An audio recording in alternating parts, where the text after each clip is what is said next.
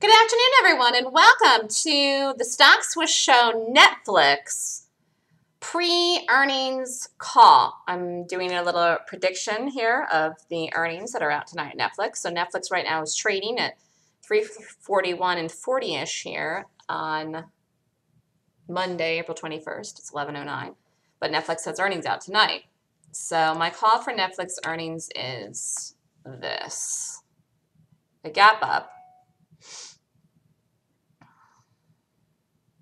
It's going to gap up for sure.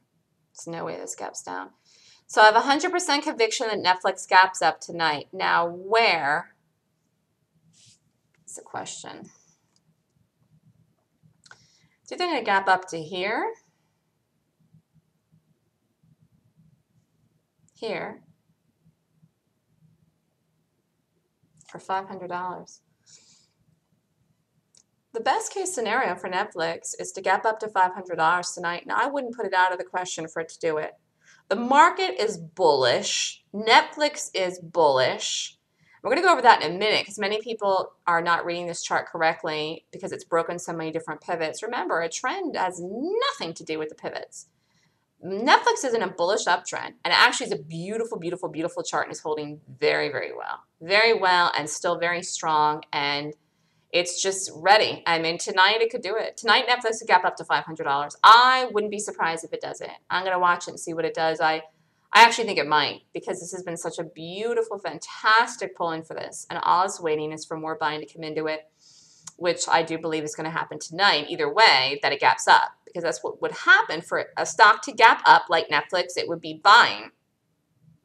But I'm seeing this here now that I actually think this got shorted in here a little bit. I think some people shorted this, which is not the people in control of the stock, which is not the power money people. So it's definitely going to gap up. I think it could actually get to 500 because I think it's going to get bought by the people controlling the stock in the first place, which is the bulls and the power money people to the upside. And I believe the traders shorted this, which they should have never shorted a stock like this. And because the traders shorted this, they will get stopped out. Many different levels here where people have their stops. Some are at 400 actually. So over 400 will get covering of shorts, which will create green in the stock, plus the buying already coming in, which could give it even bigger lift. This really has actually the potential today to gap up to $500 because we'll see short covering that will come in when it gaps up because no one ever should have shorted this, and people did. I can see that people actually shorted this. And also the buying is going to come into it, which I think is going to make the gap in the first place and then push out the shorts. So this has the potential. Target for this for the full-on year is still in play for 750. I put that out a while ago. On the initial gap here that happened back here in January, I said 750 is the target for Netflix this year. And that means it's doubling in the price point, but that's like nothing for this stock to do. And also, this is a very bullish market that we're in this year. I think it continues and hasn't really made the bigger move again over the high, which I believe it's going to do sooner rather than later.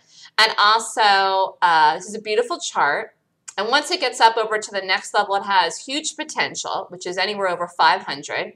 The idea of getting that up to 750 is very within sight. And remember, it's only April. It's only April 21st. And this is just a nice chart. Just a really, really, really, really, really nice chart. Love the pulling in Netflix that happened in here. So let's go over it. Why did traders short this? Because traders make decisions based on pivots. I do not, okay, which is one of the reasons why I'm good at reading trends. Yes, this broke many pivots in here. It also broke many pivots in here. So people are seeing that it made lower lows and lower highs because it made lower low in here, rallied up, made a lower high here, came on in, made a lower high here, and a lower low here, made a series of lower highs and lower lows in here, okay? And yeah, the stock did gap. It did gap down. It did gap down here. This is a gap down. Now, I didn't short this. I wouldn't have shorted it. I would not have. I didn't. Okay, if I would have, I would have. But anyways, this doesn't mean this chart is broken. It's not. So there's a series of lower highs and higher lows in this. And I know that traders shorted this, but it was not a good thing to do because this is not going to go anywhere but higher again. And tonight, I think, is the night. So it's a beautiful, fantastic buy tomorrow up around 500. Fantastic. They could be aggressive long in it. And the problem is going to be if it actually gaps up to some area that is still a good, nice bullish gap. This is long no matter what it does. But if it gaps to an area that it gaps to congestion, then I'm not sure how aggressive you can be in it long tomorrow. Like, it may take till the second day to set up correctly for a long. But either way, this is gapping up tonight. And how aggressive you can take the long entry tomorrow will depend on the price that it gaps to. Because if it gaps to an area of congestion, then you may have to wait for the intraday trend to set up or the following day to do it, to go after it aggressively. But I think there's a potential and a possibility for this to do exactly what it needs to do tonight. Right up over the number, make new highs, Nflx tonight, because people did short this. It was traders, not institutions. They are not shorting this stock. There's no institution shorting this at all. There was selling that came into this stock when the market was pulling into. Perfect timing of this pulling with the market into an area of support which is held. This counts as a hold, by the way. And it's just a nice chart. People are scared today, though, because they're selling out of this today. And the market's sideways today, bullish neutral. So you can see that people are scared in here to sell out of this today. Or maybe people are, thinking this is going to gap down, but it's not.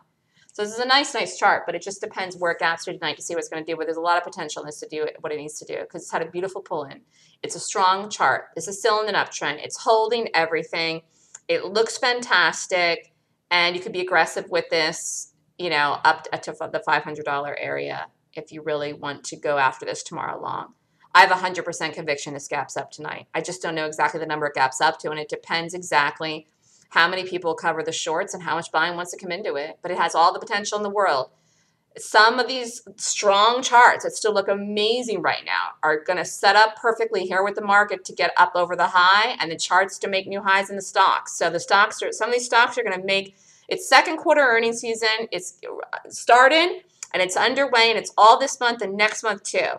And some of these beautiful bullish charts are just setting up beautifully with pull-ins, nice pull-ins with the market to make new highs in the charts and new highs of the market too. So there's just some of these things look just amazing to take them with the market. And if you do overnight or core swing trades long, it's really, you have a perfect time here to get some of these things with the market.